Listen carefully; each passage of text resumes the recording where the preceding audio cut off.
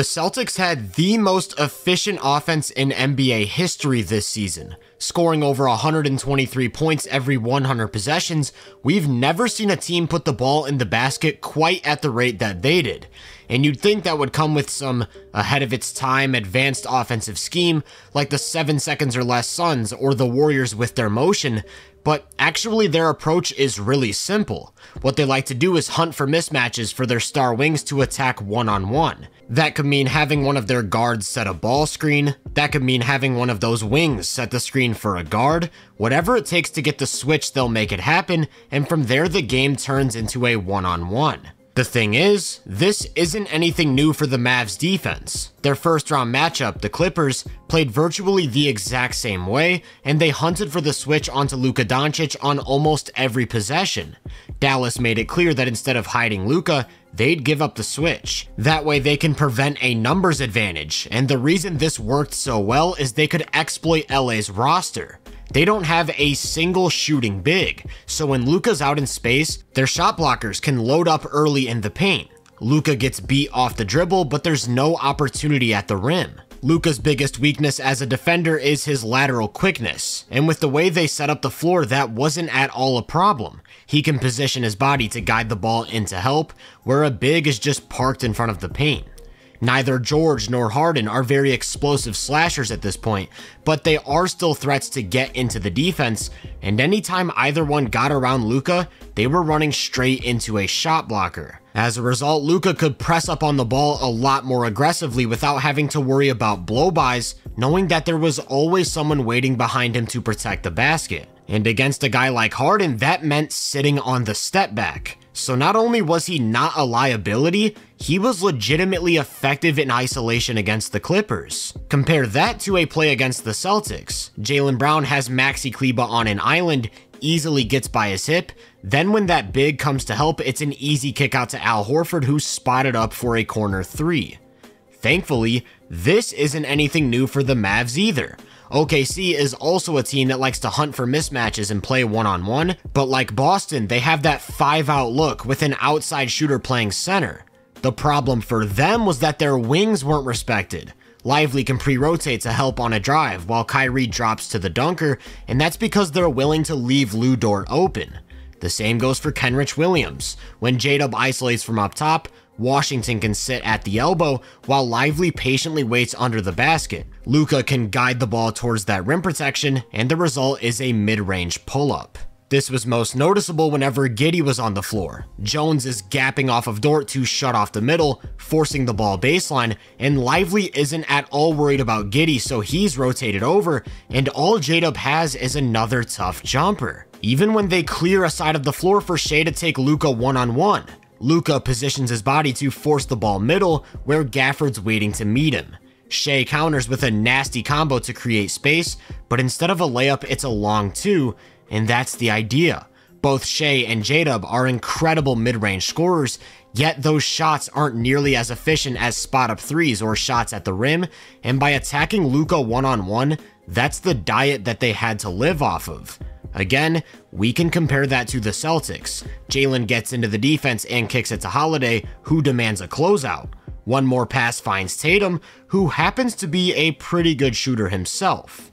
That tactic of gapping off of shooters to sit in driving lanes is a lot harder to execute when everyone on the floor is a legitimately great shooter, and leaving these guys with space might work sometimes, but isn't always ideal. So Boston brought some problems that they weren't prepared for. Here's one against the Clippers, where Kleber can cheat off of Westbrook as a non-shooting threat, protecting the nail, and Harden doesn't even try to drive, instead falling back on the step-back three.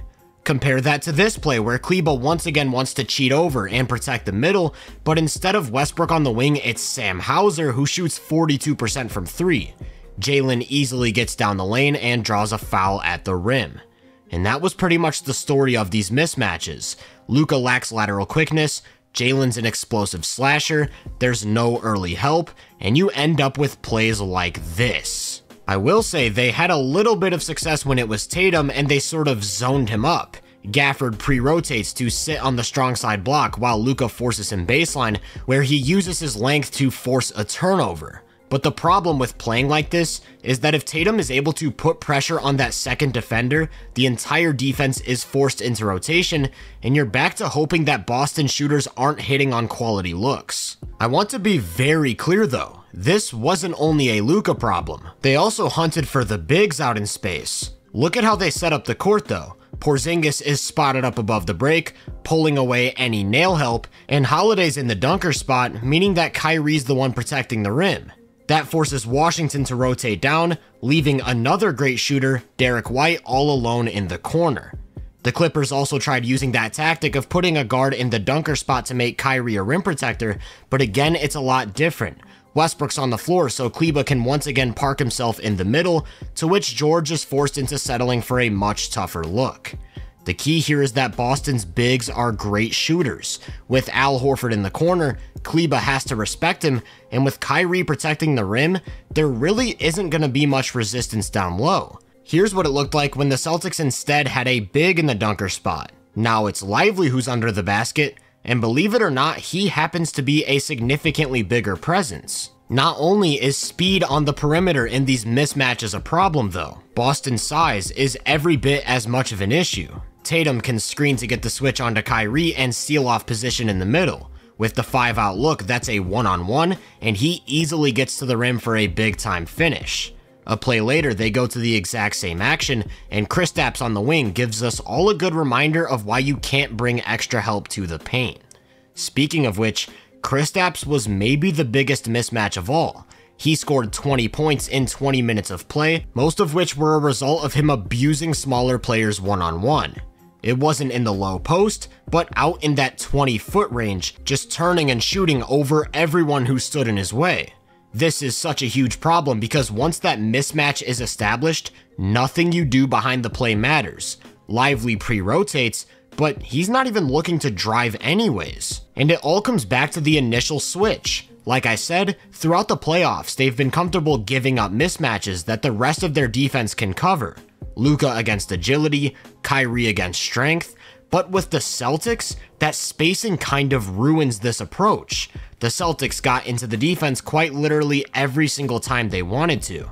They got Kristaps a mismatch to attack in isolation every single time they wanted to. So in order for the Mavs to get back to defending like they have been, I think it'll take an adjustment in how they typically like to operate.